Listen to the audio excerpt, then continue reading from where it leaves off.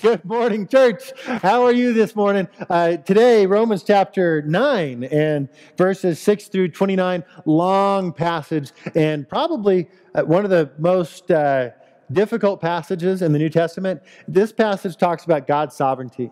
And when we talk about God's sovereignty, what I want you to notice in this passage really is just focus on how God works all things.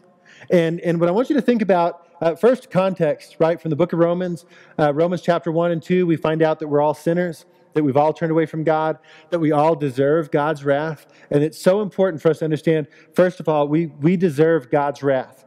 Get to chapter 3, we find that God, knowing that we deserved His wrath, He sent His Son, Jesus Christ, who died for us, absolutely by grace alone.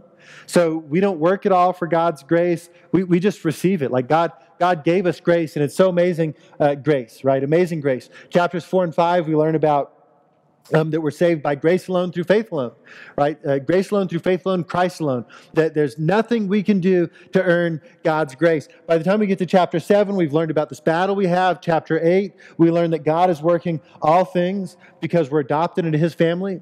And as people adopted into God's family, remember adoption, it all depends on God adopting God's children. And then that brings us to chapter 9.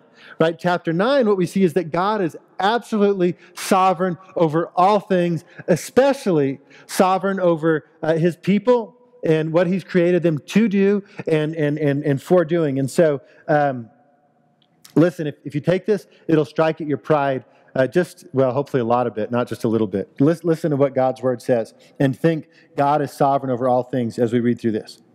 But, verse 6, but it is not as though the Word of God has failed. For not all who are descended from Israel belong to Israel, and not all the children of Abraham, because they are his offspring, but through Isaac shall your offspring be named. This means that it is not the children of the flesh who are children of God, but the children of the promise that are counted as offspring. For this is what was promised: about this time next year, I will return, and Sarah will have a son.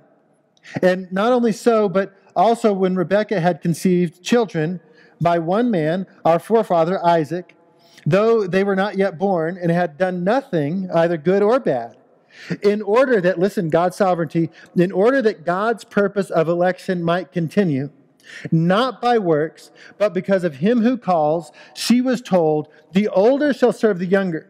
As it is written, Jacob I have loved, but Esau I have hated. What shall we say then?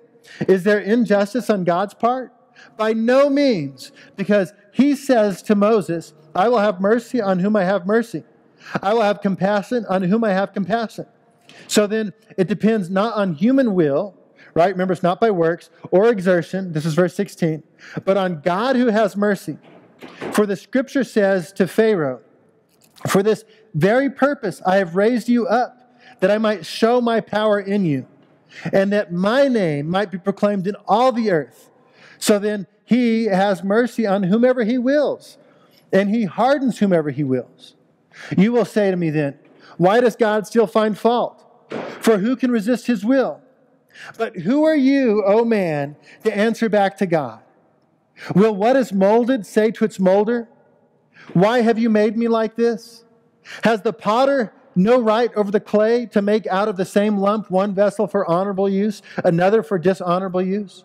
What if God, desiring to show His wrath and to make known His power, has endured with much patience vessels of wrath prepared for destruction, in order to make known the riches of His glory for vessels of mercy, which He has prepared beforehand for glory, even us whom He called, not the Jews only, but also from the Gentiles, as indeed He says in Hosea, those who are not my people, I will call my people.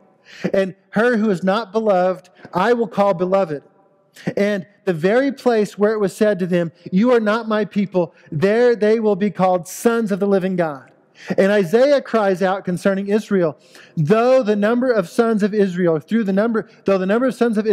be as the sand of the sea, only a remnant of them will be saved. For the Lord will carry out His sentence upon the earth fully and without delay, as Isaiah predicted. If the Lord of hosts had not left us offspring, He would have been like Sodom. We would have been like Sodom and become like Gomorrah. Amen and amen. May the Lord add to the blessing of the reading of His word.